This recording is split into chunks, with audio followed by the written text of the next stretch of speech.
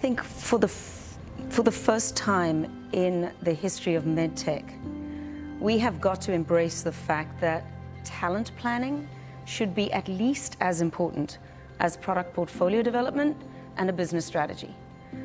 Realistically, the people are the power, and more than ever, we need to focus on our talent acquisition strategies.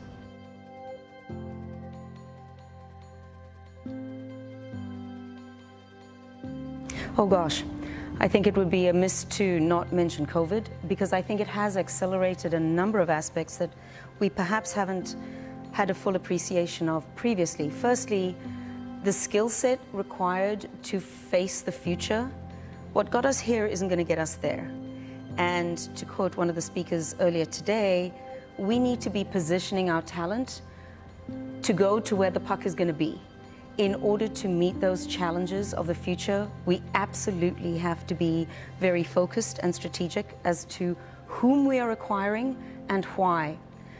I think the second aspect is that there is a very changing landscape around skill set. There's been a lot of attrition, and there's also a lack of interest in embracing biomedical technology as a career prospect. The third aspect, I think, truly is the entire landscape of remote workforce.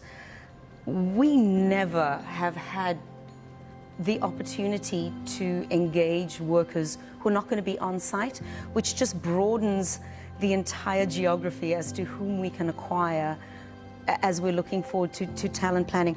And I think realistically, we as an industry are sitting at the cusp of, we're living in the most advanced technological healthcare landscape in the history of the planet. And the folk in this conference are there to shape it. Unfortunately, within medtech and in med devices generally, we're notoriously slow to adopt those tools for talent acquisition that other industries have really embraced. The motor industry, the mobile device industry. And so really it's incumbent upon us to become a lot smarter as to how we look forward to find the right folk to help us build that future.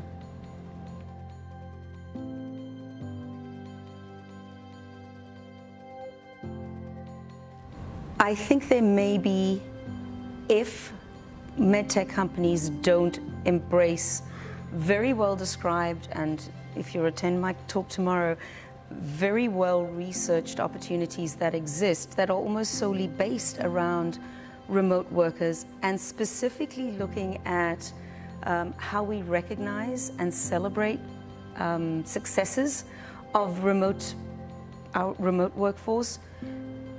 The risk-benefit, the benefit of having a remote workforce we saw through COVID. The cost saving in actually having a physical space where our workforce resides needs to be balanced with an additional effort in training our middle management and our managers generally to become more focused as to how we recognize and create that virtual water cooler where we can embrace folk without them physically being face-to-face, much like we're doing right now. I think it's incumbent upon us. If we can put a man on the moon and we can create a pacemaker that's the size of my fingernail, we can absolutely certainly make sure that our workforce who are working remotely don't feel that they're ostracized.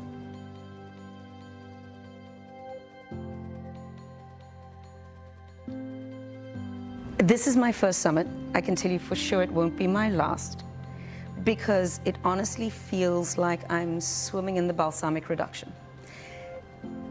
There are very many functionally specific conferences that exist, and here we're seeing not only a very high-powered group of folk, it's a small but mighty, but the really unique perspective that I see is that cross-functional, cross-specialty expertise that is represented.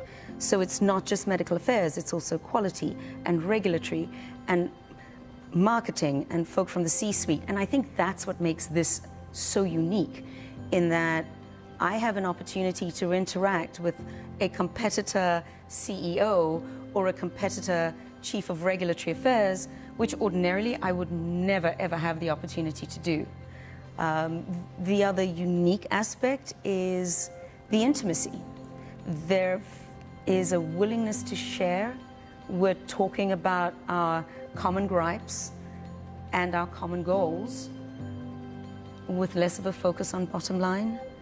This is more about what we are all focused on, which is patient centricity and advancing healthcare, medical safety, patient safety, and these are like-minded people in the room, and that is unique for me.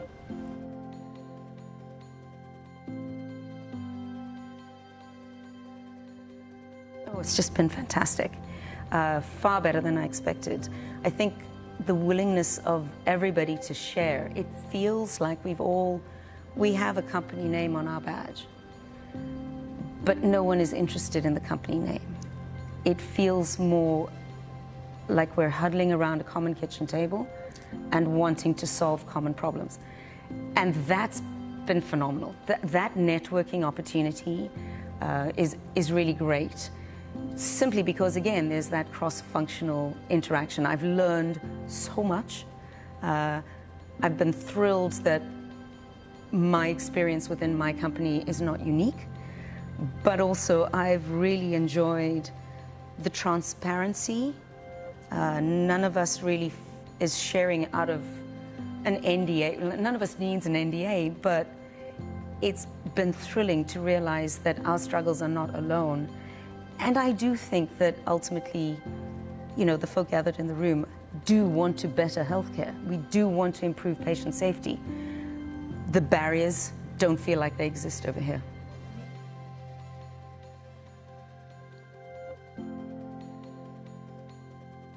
Superb.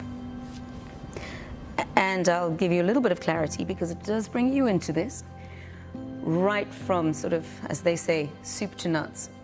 From the preparation, the pre-work, the selection of speakers, the variety of topics, the quality of the presentations, IT, audio-visual, all the back work, the venue is amazing. Honestly, it's been superb. And as I said, this is my first, it won't be my last.